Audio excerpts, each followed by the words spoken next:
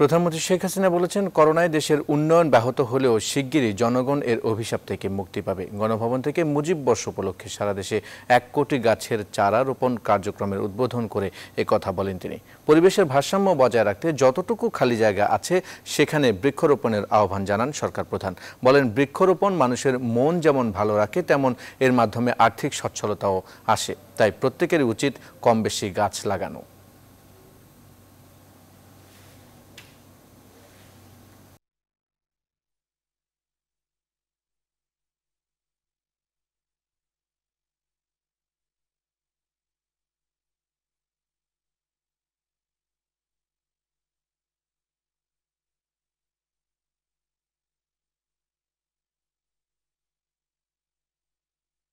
করোনার কারণে হয়তো এই করোনা ভাইরাস আমাদের সকল অগ্রযাত্রা স্বাভাবিকভাবে থামিয়ে দিয়েছে, তবে আমি আশা করি যে জনগণের পাবে। আমি সবাইকে আহ্বান করবো যে আপনারা যেখানে আপনার যতটুকু জায়গা আছে আপনি যা পারেন একটা গাছ লাগান, অথবা যারা শহরে থাকেন ছাদে বাগান করেন বা ব্যালকনিতে একটা টবে গাছ লাগান।